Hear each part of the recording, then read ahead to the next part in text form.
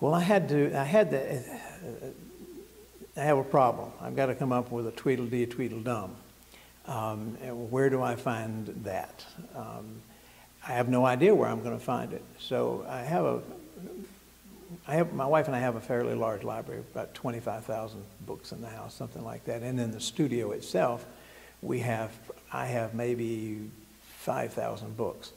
Of those 5,000 books, at least 1,000 of them are having to do with photography, the history of photographs, films, film stills, and all that sort of thing. So I'm interested primarily here, in the case of Tweedledee and Dum, I'm interested in costume. So I get out one of my several volumes on the history of the daguerreotype, and I'm just thumbing through one page after another, seeing what I might find. And voila, there is Chief Justice Lemuel Shaw.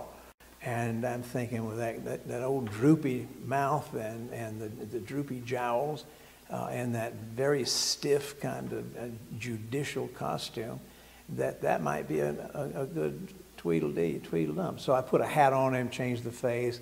I think I have a pince-nez in there too, or at least a monocle, which is a repeating theme between the Mad Hatter and him and others.